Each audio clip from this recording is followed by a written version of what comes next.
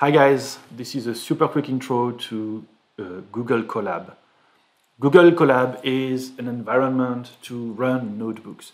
I'm going to use a notebook that takes Wikipedia articles and gives you the list of edits, and I'm going to use as an input a data set. Both of them are available in the description down below.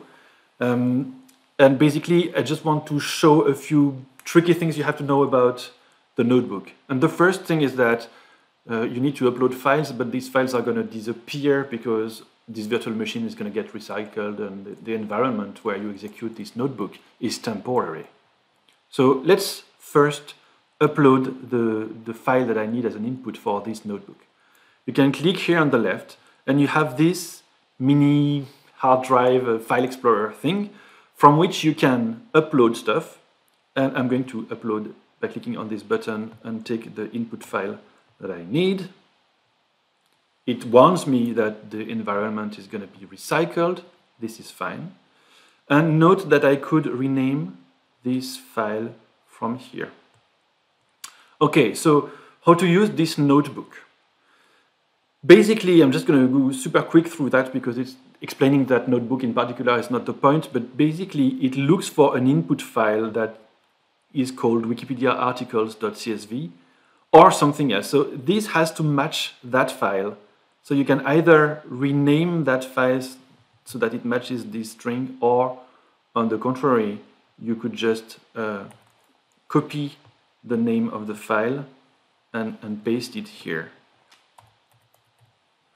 Right, so you're going to do this kind of things, and then you are going to execute the whole notebook, and it's going to give you a file. Let's do that now. So to execute the whole notebook, you can do that from the menu, Runtime, Run All. There's a warning saying that this doesn't come from Google. If you decide to run anyway, then each cell, these parts where you have the code, are going to run. Possibly they will output some stuff temporarily while they run. Right? So this cell is about installing stuff that you need for that notebook. It's doing that. You can follow where it is until the end, and basically all the cells are executed in order, and everything is done when the last cell has given you its output.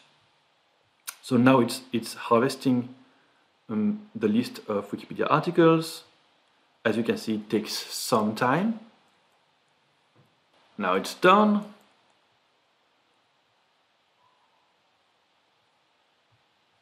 This is an output for you to monitor if it's good or not, and then this is the last cell and it says done. So the whole notebook has given its result.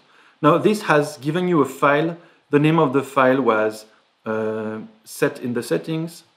It appears here. If it doesn't appear, that's because you have to refresh this mini file system, and there's a button here just for that. And then don't forget to actually download the file. So right-click, the three little dots, and download. Then you wait until the file is prepared and it's going to then come on your hard drive. You have to go through that, else the file is going to disappear when the environment is recycled, basically. And that's basically it. That's what you have to know about Google Colab.